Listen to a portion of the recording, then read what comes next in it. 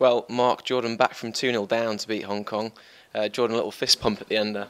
Yeah, well, that's just typical Northern Ireland style. We all get behind each other no matter what sport we're in. Just pure grit and determination. It wasn't pretty by any means, but it doesn't need to at this tournament. Were you expecting that sort of quality from your opponents today?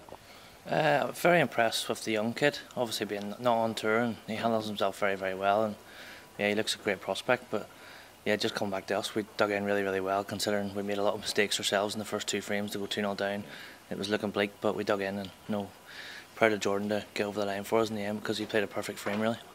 Of course, Mark, you've got the two World Cups under your belt before, but Jordan, this is your first amazing experience for you back on tour, and having this kind of experience is really beneficial for you. Oh yeah, definitely.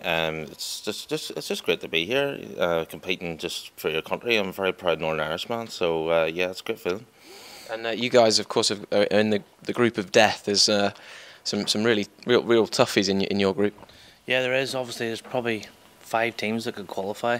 I think on paper it's safe to say Saudi Arabia are the weakest team, but they're proving today that they're capable. They're 2-0 up against Iran, so look, anything could happen in this group. We're going to probably have to win all 5 matches to get through, especially losing a couple of frames there today. But yeah, we'll probably have to win all 5 to get through.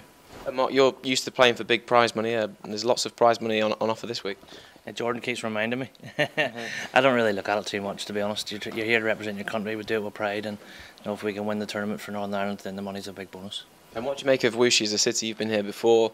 It's a fantastic place, isn't it? We've had beautiful weather already. It's raining outside today, but it's a beautiful city. Yeah, and to be honest, it's always nice here, and the people are so welcoming. A few English restaurants wouldn't go amiss, but obviously that's all spoiled being from the UK. But look, it is what it is. You have to get on with it, make the most of it. And as I said before, the best part about Wuxi is the people. They're so friendly, and they've welcomed us with open arms.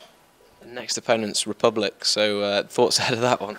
Yeah, tense rivalry there. No, it's we get on really well with Ken and Fergal. It's just going to be the best team win, but it's going to be a cracking game. Like I say, the group of death is going to throw up a lot of good matches, a lot of close frames. So we're expecting another tough battle against the Republic. Yeah.